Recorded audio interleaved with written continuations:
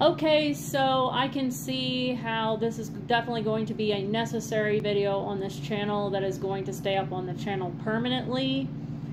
So, in the past, I have used my first and my last name on YouTube. And I have decided that I am no longer going to use my first or my last name on YouTube. I have also asked all of the channel creators to please remove videos containing my first or my last name, and also comments, remove them or change them. And I have asked them to start using my Hebrew name. However, I see that there are many content creators who are continuing to use my first and my last name.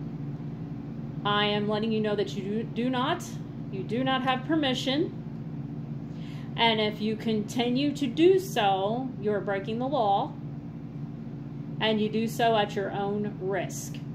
Okay, so if anything at all happens from you continuing to use my first and my last name without my permission, you will be held fully legally responsible for whatever happens.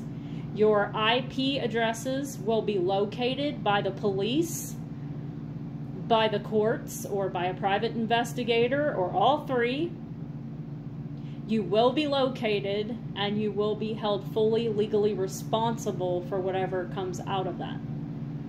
So if you want to continue to do this after I've said you don't have permission, that is at your own discretion.